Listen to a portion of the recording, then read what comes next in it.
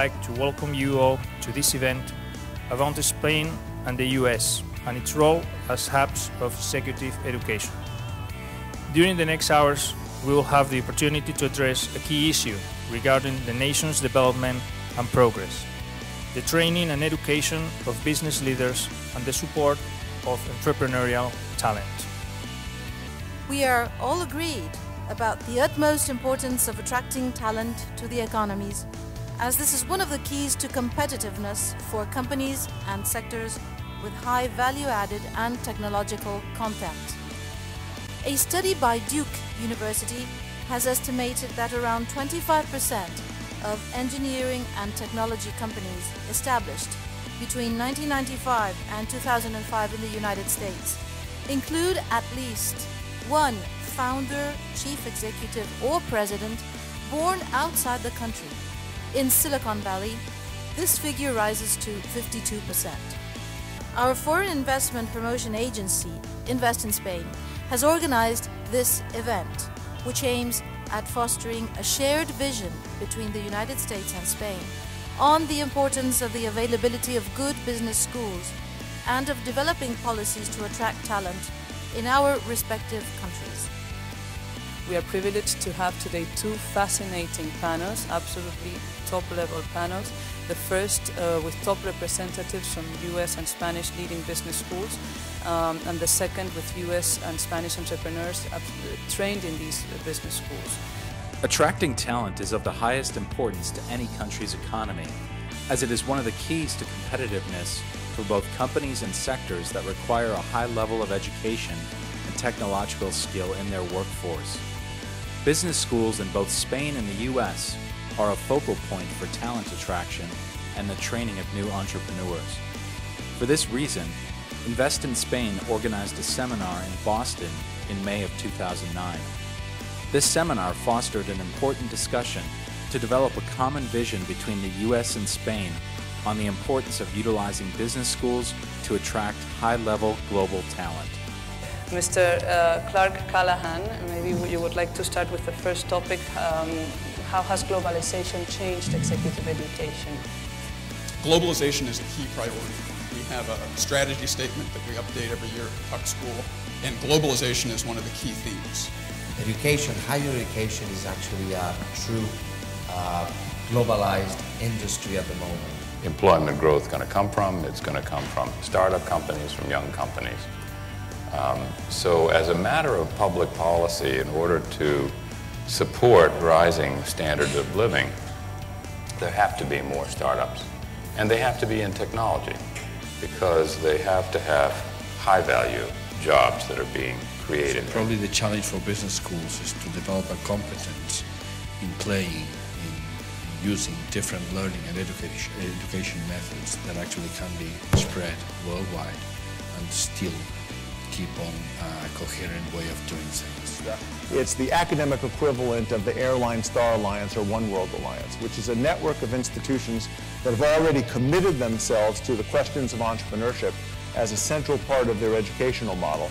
But globalization actually forms part of a longer-term strategy.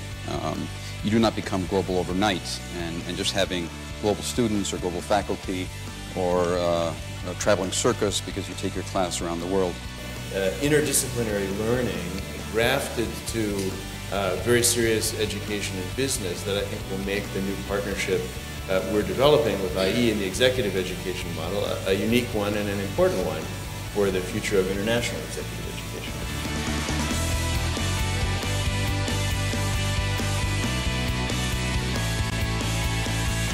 I think all of you acknowledge that your business education has contributed in some part to your entrepreneurship, both in the formal side of the curriculum and also the networking possibilities that it allows.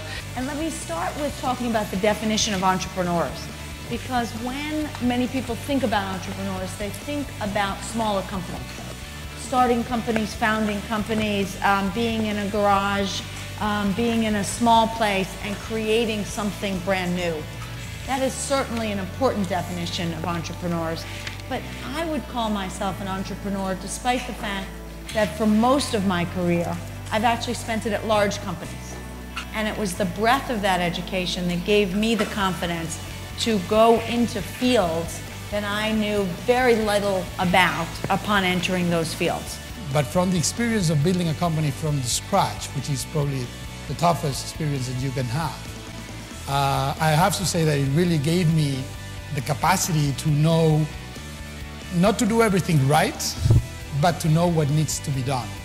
And there's a lot of companies that die because they don't know what needs to be done. And they don't know that there are things that are like cost controls or cost accounting.